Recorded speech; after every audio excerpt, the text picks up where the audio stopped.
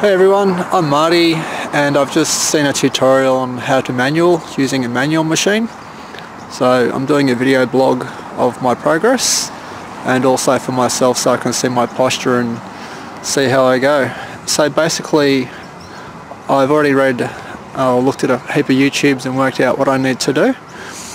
So if you look at the blog above you'll see all that. One of the first steps it says is to find a good practice location. So that's today's main goal. I live on the north side of Brisbane, so it's quite flat around here.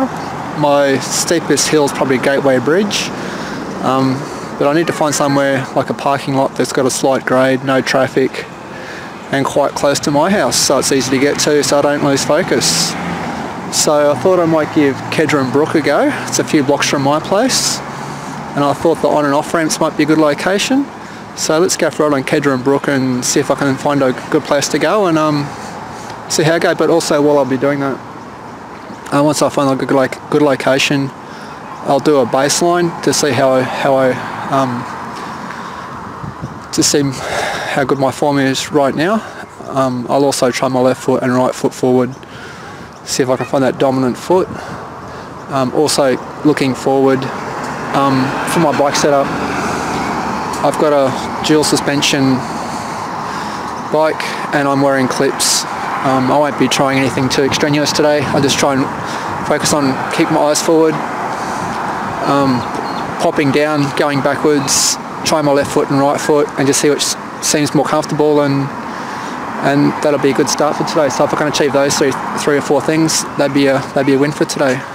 Okay, let's see how I go.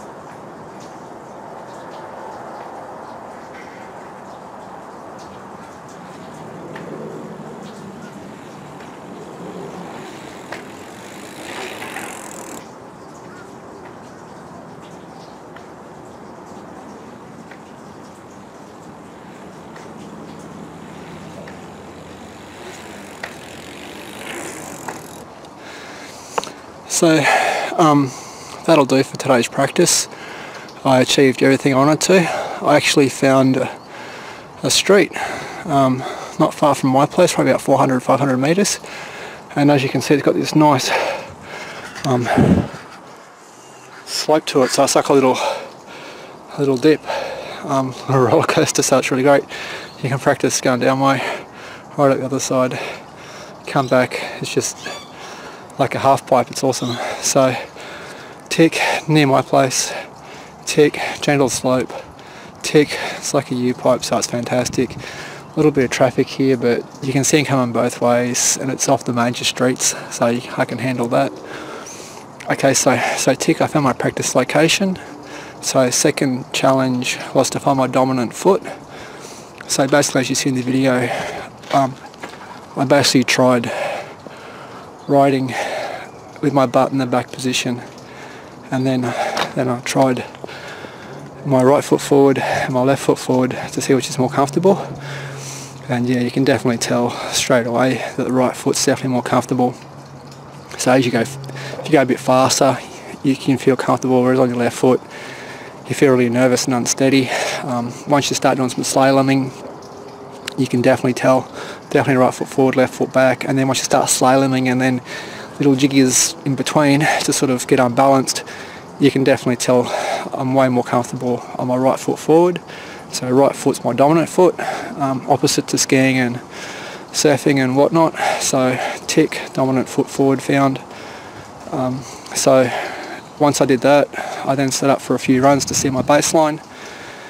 So also a good thing with this practice location, you can actually get 4 or 5 pops in, so it's pretty much perfect. So as you can see in the video, I'm only holding it for, you know, a couple of meters or not even half a second. So what I found straight up was speed's really not your friend. Go slower. It's more about holding the position in time rather than doing it fast. So I think what I need to focus on next is basically right foot forward, drop and drop back. Slow speed is good, and let's go from there. But we ticked a lot of things off today, so I'm really happy with that. Let's go home and watch the video and see what my posture was like.